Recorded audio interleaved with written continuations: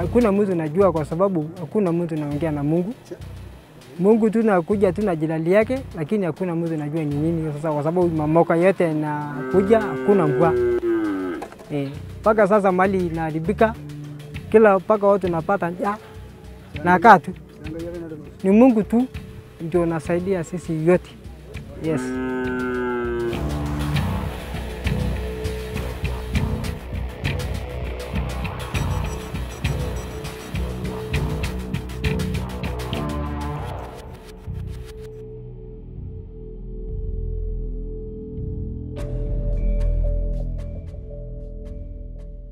Well, we're here in Olmasoni, which is still within the borders of Laikipia County. And what herders here are telling us is that they've had very little rain during this long rainy season. Livelihoods and livestock have been decimated in this region, and herders are really concerned about the possibility of another failed rainy season later this year.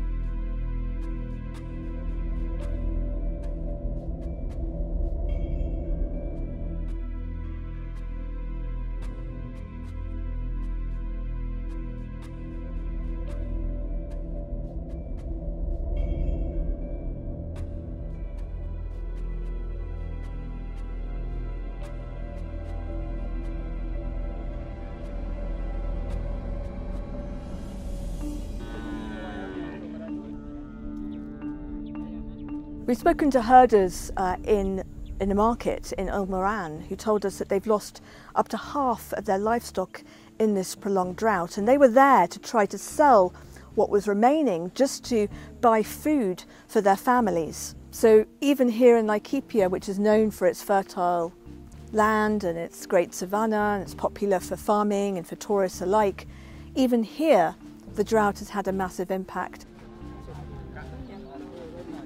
Wili atu wakati jirani nakuja iko na ng'ombe 60.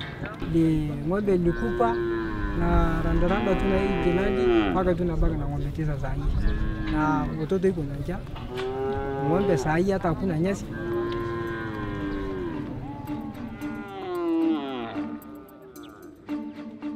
It has been affecting us because we are people such who depend on livestock, and when the drought gets in, we get affected because there is nothing can be sold out for us to maintain our basic needs and even for school fees for children.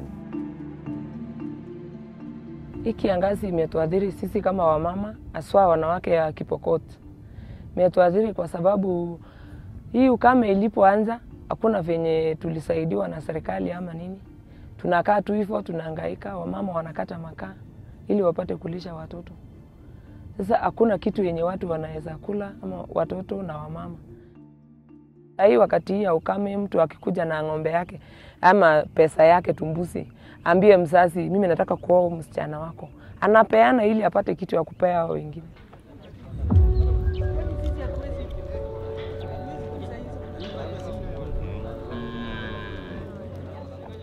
Kwa sababu watu wamelima, hatuna mahali ambapo watu wanaweza kuchunga mifugo. Ya pili, unaweza kuta katika sehemu hii kuna maji ambayo sources za maji kama dams, kama boreholes ni kidogo. So community na wale wanachunga ng'ombe na wale ambao wanaenda kutega maji pale inakuwa ni kidogo, hawawezi kufanya nini? Hawezi kuconsume wale wote kunini. Alafu pia unaweza kuta hii mambo ya illegal grazing. Pengine ng'ombe imeingia shamba, imekula shamba ya mkulima, inaongezeka. So inakuwa na hiyo shida. There's no simple explanation for the conflict we've seen in this region of Kenya. We've seen cattle raiding, what locals call illegal grazing, and we've seen clashes between armed herders and the security forces who've been sent here to try to calm the situation. We've heard from some residents who've told us that there are local politicians who are inciting the violence, using the vulnerability of the pastoralists and even arming them in some cases and giving them ammunition. But of course we can't overlook the impact of the climate stresses that we've seen. The impact is that pastoralists searching for water and pasture will be going longer distances. That will bring them into more risk of potential conflict, either with ranches or with other herders or with the farming community.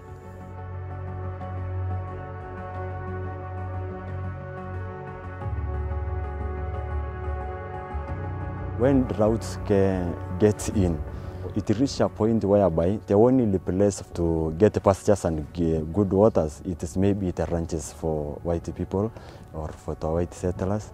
And because there is no other place to graze livestock, it causes conflicts, it causes a fight, and it is really costing even lives of the people. We have lost so many friends, we have lost so many relatives.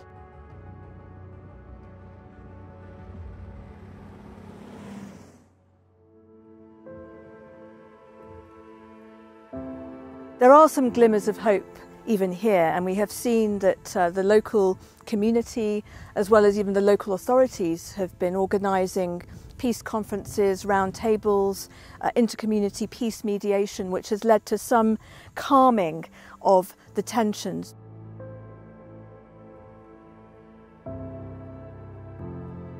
Tunaongea kuhusu mambo ya, wakati tunapoongea kuhusu mambo ya amani, tunaongea mambo ya overstocking, watu asio mzuri kulisha mashamba ya watu.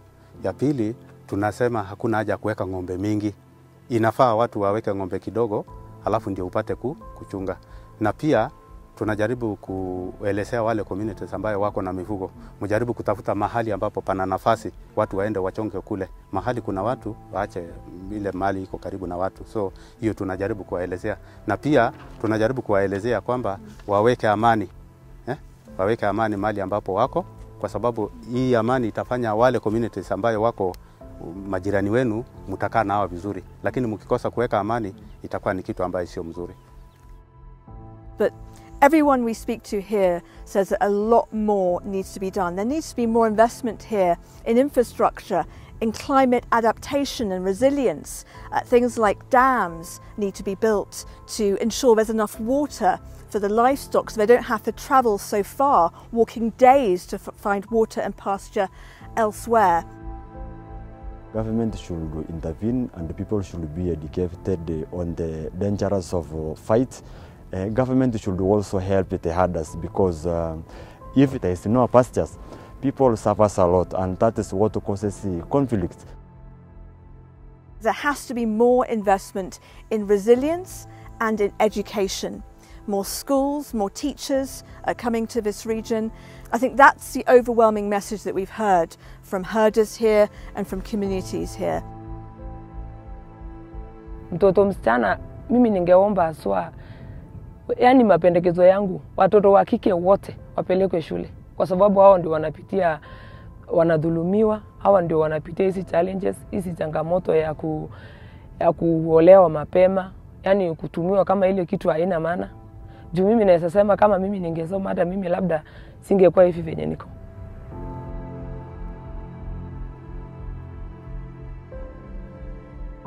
Sasa watoto takula nini? Mimi hakuna kazi nafanya. Watoto nakula hiyo ng'ombe yangu. Hiyo ng'ombe 9, hata hiyo ng'ombe 9 imeleta ng'ombe 2. Na baki sasa kidogo huko tena. Kwa sababu ni hii chakula mimi natumia. Hakuna reche, hakuna kazi nafanya. Hii ndio kazi yangu. Na mimi bado soma. Naenda kutafuta kazi kwa Nairobi. Hii ndio kazi yangu mimi nafanyanga.